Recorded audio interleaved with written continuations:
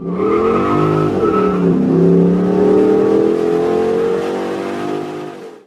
going on, everyone? So today we are here in my garage as it's at about 20 something degrees, so it's really cold. We've had the car in here for quite some time and it is finally warmed up. So good news, I have some performance parts coming in the mail, so hopefully by the next week or so we'll be getting those and installing those on my 2008 Subaru Legacy GT. So today we're going to be starting the first phase. I'm going to be doing about 2 phases of cosmetics or looks to the car. The first phase is going to be going all the way through the winter, and then as we step into the springtime, we're going to be changing it up and going into a phase 2 look on this Legacy GT here. So today we're going to be blacking out the grille, and this is, like I said, a 2008. So the 08s and 09s actually have screws in the bumper, whereas the 05s to 07s don't. So here on this 08 to 09 grille, there are 6 screws, 2 on this side, 2 on this side, and then 1 here and 1 here. But you can't see them. Where are they? They are back, behind, and in. So you have to take off 1, 2, 3, 4 clips, and then take up these 1, 2, 3, 4 self-tapping screws, and you'll be able to have a little bit more play in this right now. No, I did not break my grill.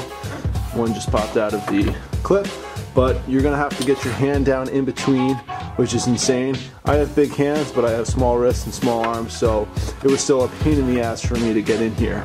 But I ended up getting a couple screws, and unfortunately, there was 1 screw here that was stripped, another screw here that was stripped, and then the top one here, I just could not get to it for the life of me. So today, we're gonna be leaving this grill on and dipping it. So we're going to be blacking out the grill with Plastidip. Yes, I know, dreaded Plastidip, why would you do that?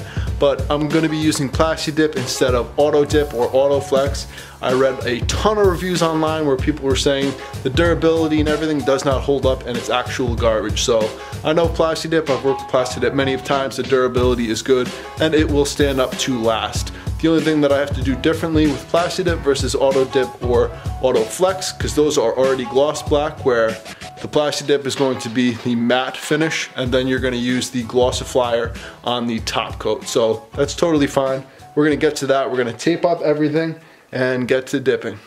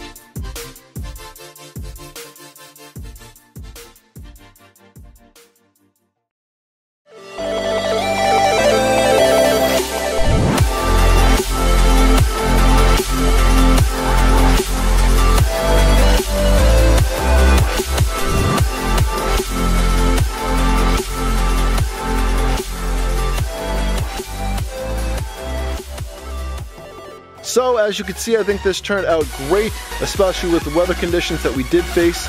Even though we were in the garage, it was still very, very cold. Now the drying time in between coats was about 3, if not 4 times longer than it normally would be. So this was a lengthy process, but I definitely think it was well worth it. I really like this more than the chrome in the grill. So are there different ways we could have gone about this? We could have either painted it black instead of the Plastidip or the Autoflex, or completely replace it with an aftermarket grill like the AVO grill, or there's a couple others as well.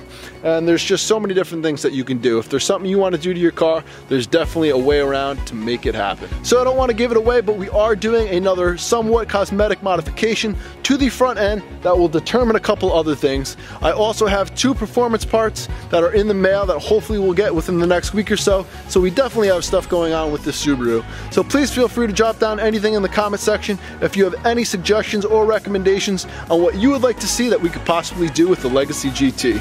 So thank you guys again for watching this video. If you're stopping by for the first time, please hit that subscribe button. If you enjoyed this video, please slap that like button. I hope you all have a fantastic day, and I will see you next time. Take care.